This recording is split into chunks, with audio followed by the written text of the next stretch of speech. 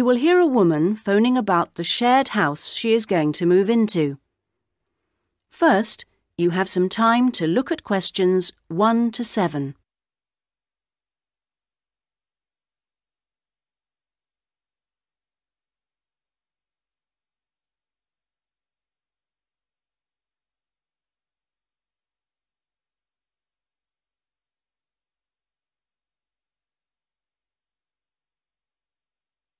You should answer the questions as you listen, because you will not hear the recording a second time. Listen carefully to the first part of the conversation and answer questions 1 to 7. Hello? Hello, this is Hilary. I'm calling about the house. I'm moving in next week. Oh, yes, Hilary. This is Judith. I met you when you came to look at the house. Yes, I just had a few more questions I wanted to ask. Of course. Well, first, about the rent. I realise I didn't check what it included. Yes, that's important. It includes most things. We don't have to pay extra for heating, for example, just for the telephone, which is fair enough, I suppose. Local taxes are part of the rent, so that's not a worry. That's fine. Then I remember I should have sent my letter of reference to the landlord by now, but I haven't got his address. Yes, you should get that off right away. Address it to Mr. Crawley. He's at 14 King Street. Is that in Exford? Yes. And then you'll need to put the postcode, of course. It's AP12 7QT. Got that, thanks. I also realise I don't know exactly what the house has in the way of equipment. Is there a microwave, for example? There isn't. None of us feels the need. Oh, fine. I'm sure I can do without one too. What about a hairdryer? Maybe you should bring one, if you need one. I'll buy one, yes. And TV? Oh, yes. We've got 2, in fact. Was there anything else? I just wondered if there were any rules. Not really. We share the cleaning, things like that. We do have to be careful about loud music. Yes. So we've agreed that there shouldn't be any loud music after 9, and that we don't play music at all in the living room after 10. Up to 11 in your own room's okay, as long as it's not too noisy. That sounds good. And is there somewhere safe I can keep my bike? That's difficult. To be honest, lots do get stolen round here. We haven't got a garage, so we tend to park ours in the garden so that they're hidden from the street. OK. Now, I hope you like cooking. Yes, I do.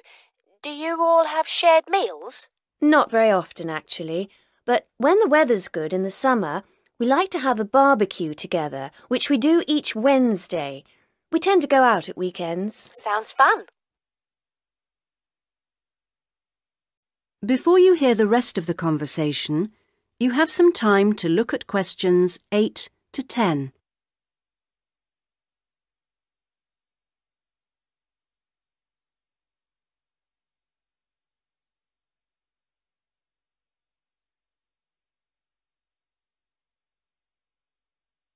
Now listen and answer questions 8 to 10.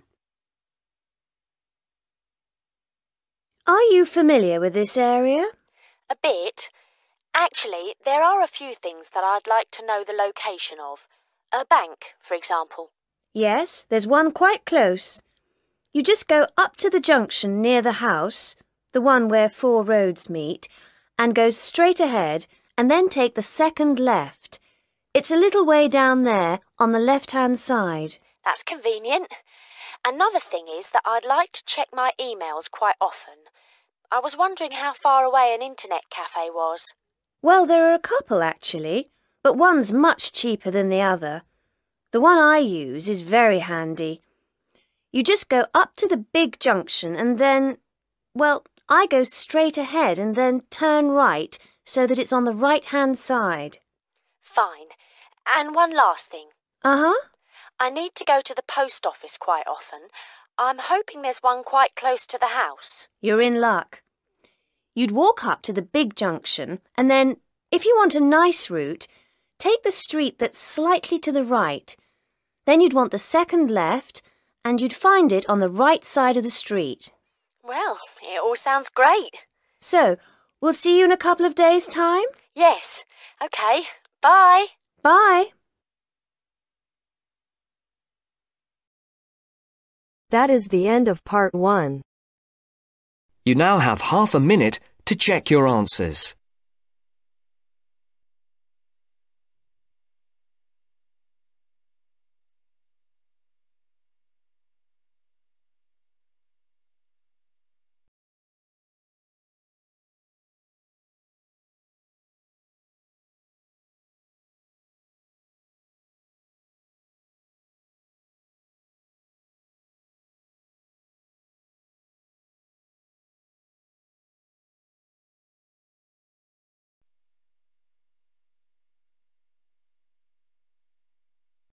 Now turns to part 2.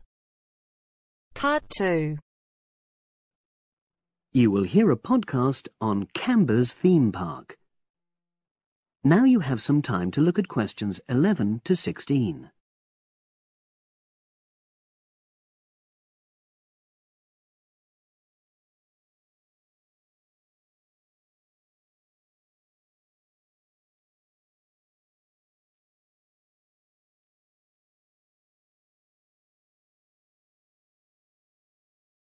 Now listen and answer questions 11 to 16. Welcome to Canberra's Park podcast. In the next few minutes, I'll tell you a little about the park and the amazing things we have to offer. We like to think that Canberra's offers more than other theme parks. Like them, we have a variety of exciting rides for people of all ages, but Canberra's also places strong emphasis on the educational experience for its visitors. Not boring facts, but lots of interactive exhibits. Although it's mainly an outdoor experience, we do have some indoor activities if the weather gets too dreadful. The park's got a lovely, well-established feel, set in 80 acres of beautiful countryside, about 3 miles south of the tourist resort of Dulchester. The park was set up in 1997 by the Canberra family, but then taken over by new owners in 2004, who have maintained the original vision of the Canberras. It has lots of old trees, hundreds of flower beds, and a gorgeous lake. Canberra's has over 45 different rides, exhibits and arcades. All but one of these is free once you've paid your entrance fee. We charge a small fee for our newest ride to reduce the length of the queues. You don't pay anything for parking. A family ticket for a family of 4 works out at about £8 per person, which is amazing value. Full details of current prices are shown on our website, along with full details of rides, etc., and directions for getting to us. We also have a number of special offers. For example, if you live locally, why not join our Adventurers Club, which entitles you to 50% off ticket prices all year round, and a special lane for all rides and exhibits, which means you don't have to wait to get into any part of the park. See the Offers tab on the website. We've recently added a number of new exhibits to the park, and we're particularly proud of our Future Farm Zone, which houses over 20 different species of animals, from chipmunks to dairy cows. The emphasis is on getting near to the animals. All of them can be petted, and you can buy food for feeding the animals. Many of our younger visitors say that this is the high point of their visit. And speaking of food, don't let the animals have all the fun. We have a total of 7 different catering outlets on the site. We're open 10 to 5:30 all year round, and cold drinks and snacks can be bought at any time during opening hours. And hot food is available most of the day in the Hungry Horse Cafe from 11 until 5. Just half an hour before closing time. Now you have some time to look at questions 17 to 20.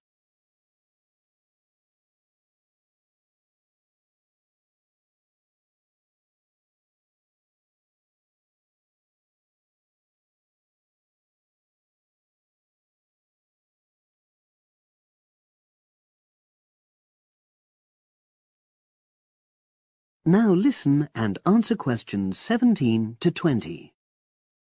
Now we want all our visitors to have an exciting time when they come to the park, but our first priority must be safety.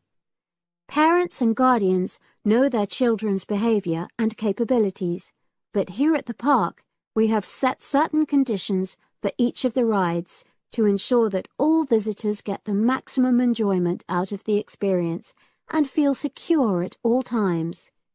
There are 4 major rides at the park. Our newest ride is the River Adventure, which is designed to reproduce the experience of whitewater rafting. No amount of protective clothing would make any difference, so only go on this ride if you're prepared to get wet. Children under 8 can go on this ride, but all under 16s must have an adult with them. Not all of our rides are designed for thrills and spills. Our Jungle Gym roller coaster is a gentler version of the classic Loop-the-Loop, specially created for whole family enjoyment, from the smallest children to elderly grandparents, suitable for all levels of disability and health conditions. Carriages have comfortable seating for up to 8 people with safety belts for each passenger, which must be worn at all times. Sit back and enjoy the scenery. One of the best established and most popular of Canberra's rides is the massive swoop slide. Whiz down the polished vertical slide 9 meters in height and scream to your heart's content. There are no age or height restrictions. Be careful though, you must have on long trousers so you won't get any speed burns. And then there's the famous Zip Go-Kart Stadium with 16 karts, 8 for single drivers and 8 for kids preferring to ride along with mum, dad or carer. Take part in high-speed races in our specially designed Formula 1 style karts, but no bumping other karts, please. All riders must be above 1.2 meters because they have to be able to reach the pedals, even in the shared karts. Full details of all safety features are available on our website at www.canberraspark.com. So come and make a day of it at Canberra's theme park.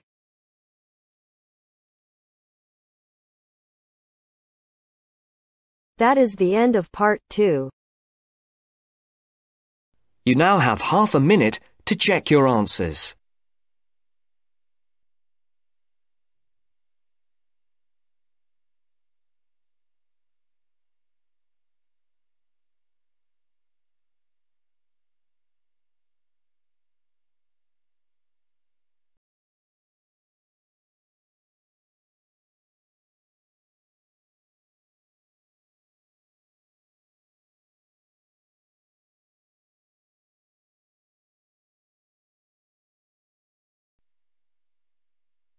Now turns to part 3.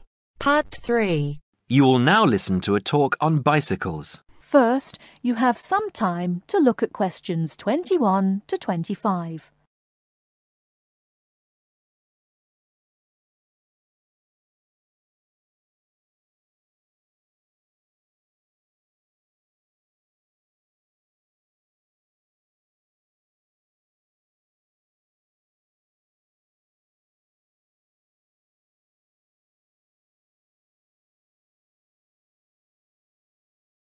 Now listen carefully and answer questions 21 to 25. Today, we're going to talk about the latest bikes for professionals and novices. There's something to suit everyone from price to function. The Atlantis is a touring frame. It's also perfect for commuting and trail riding, and anything short of super fast road riding. The tubes are stout, to take touring loads and trail abuses. The tyre clearances are majestic, so you can fit tyres up to 2.35 inches. It's designed for cantilevers or V-brakes. If you have to limit yourself to just one bike and you want to be able to ride just about anywhere, this is the bike to be on. It is our most popular model for just that reason, and there isn't an unhappy Atlantis owner in the land. The Rambouillet, our all-around road bike, is available either as a frame with fork and headset for $1,400 or as a complete bike for $2,300. Compared to the Atlantis, it is a lighter frame, not intended for loaded touring or rough trail riding. As a road bike, it has side pull brakes. The Quick Beam is our version of the single-speed bike. We've done it a little better though. The crankset has a 42-34 combination, running an 18-toothed freewheel cog in the rear. And the rear hub is threaded opposite the drive side, so you can install a fixed cog of your own choice. In essence, you can have 4 speeds on the Quick Beam if you choose. The Quick Beam is available as a frame with fork and headset for $900 or as a complete bike for $1,300. This is a rugged, versatile bike that you can ride on the road as well as on rough trail. Before you hear the rest of the talk, you have some time to look at questions 26 to 30.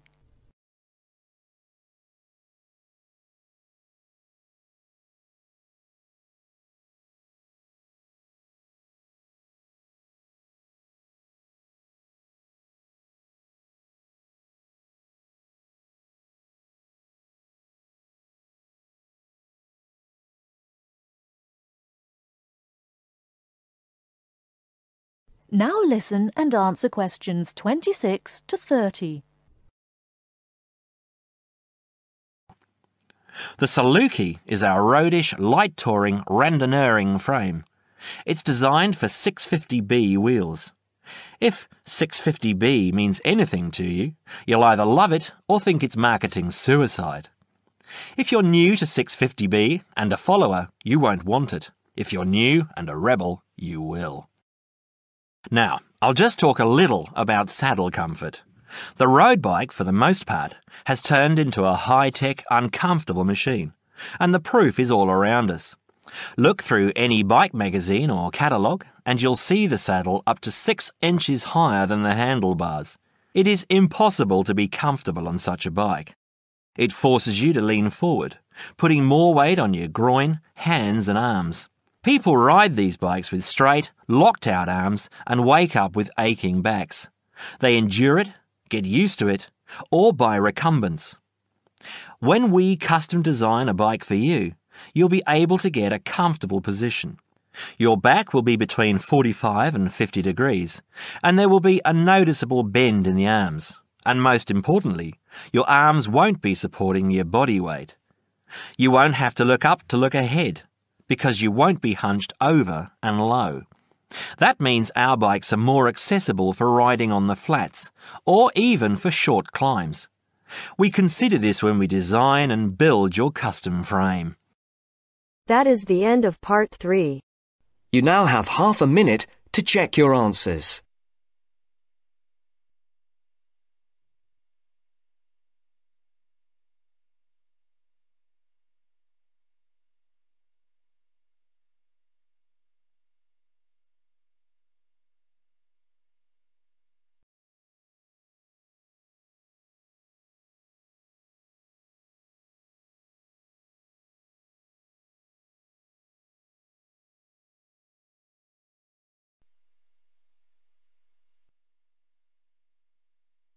Now turns to part 4.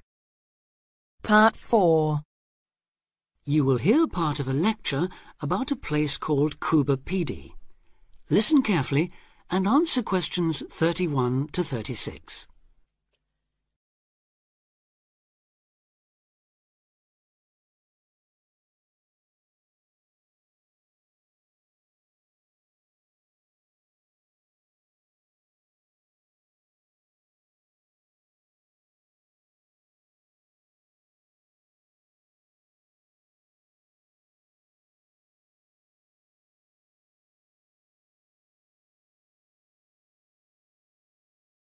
Listen carefully and answer questions 31 to 36.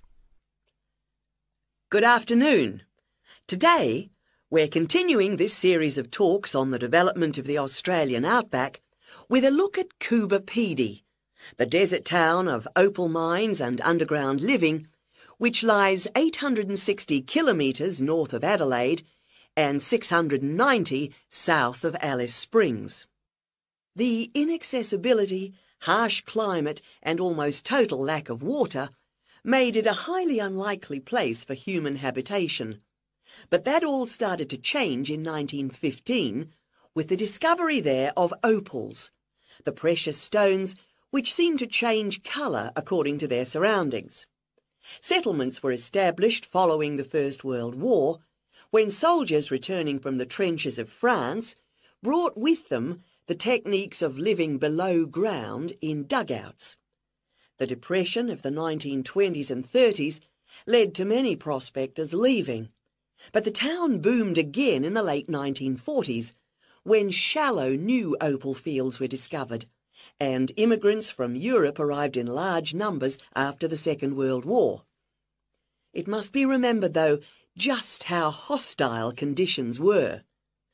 Daytime summer temperatures reached well over 50 degrees centigrade. Winter nights were bitterly cold, and dense dust storms regularly blanketed the town. To cope with this, more and more people began living in disused mines and purpose-built subterranean houses, where the temperature remains at a comfortable 25 degrees all year round, so that eventually around 70% of the town's inhabitants had made their homes beneath the surface. This led to the construction of hotels and even churches below ground, as well as an entire underground shopping centre, the only one in the world.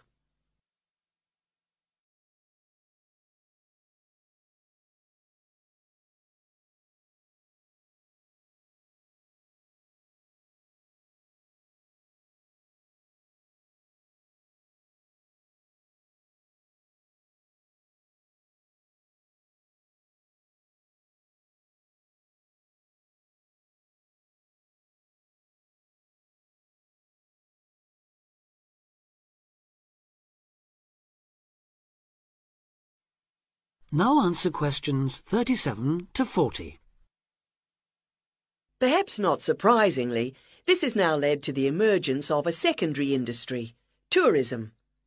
Increasing numbers of visitors come to see the tunnels and the caves with their ventilation shafts, the weird machines lying about in the town, and, just beyond it in the scorched red desert, the conical hills thrown up by the world's biggest opal mines. It's a logical stopping place for travellers too.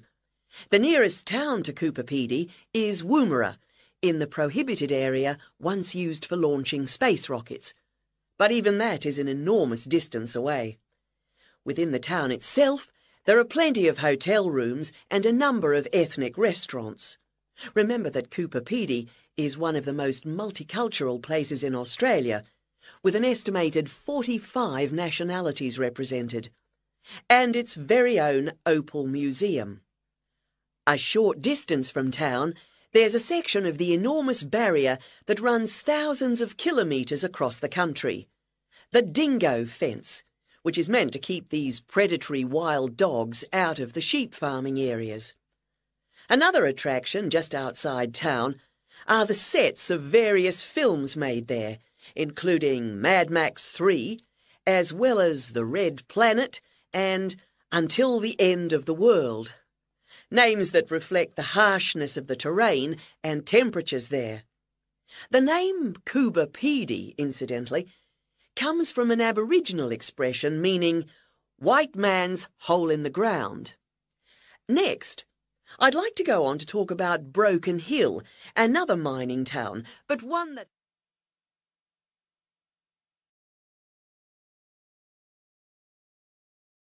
That is the end of part 4.